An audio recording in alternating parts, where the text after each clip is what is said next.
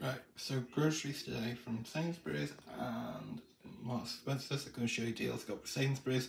We have prices including personalised ones with discount shops. Got some skim milk, 350ml each of apple juice. They finally got the big one back in. Got some baby potatoes.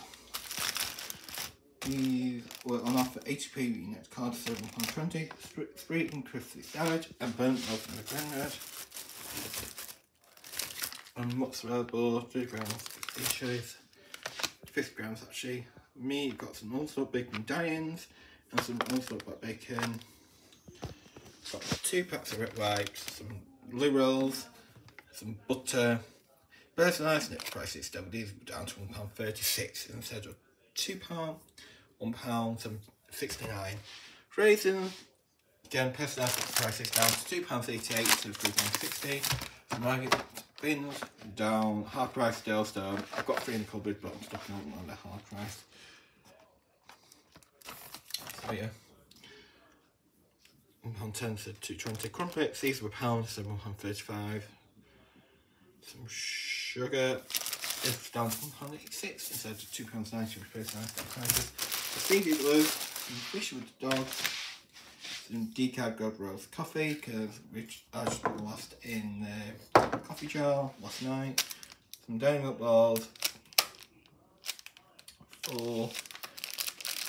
These were £1.65, so £1.85. Some wine. Pepsi Max is still £1.50, so £2.25. Next cards, 2 dark lemonades. Don't mind that chicken, that's from my tea tonight. Yeah, that's just defrosting because it's out of the freezer.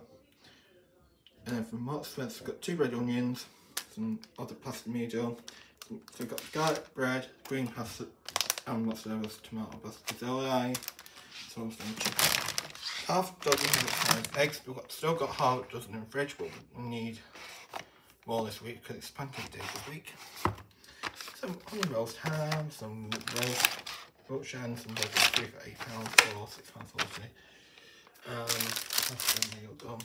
And I had a 3-pack of Collins, so I went for the Collins stuffy, which I like the squishy street. So the total in Sainsburys came to, the receipts really faded, £39.06. I found in the trolley a £6 off and spent £40 more. Coupon, so I got that.